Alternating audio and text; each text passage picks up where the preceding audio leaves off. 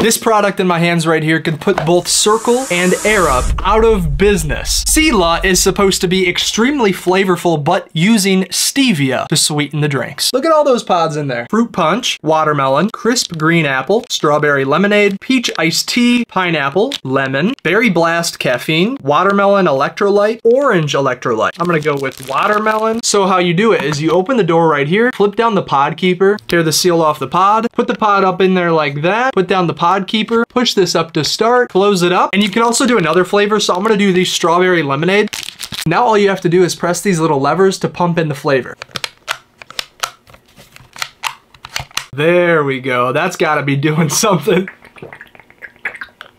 Oh yeah. Oh, that tastes so good. Sila, you've done a good job. You do get like a slight bitterness in the back of your throat, probably from the stevia, or that could be the leftover Dawn dish soap that I used on this. Either way, that is really good.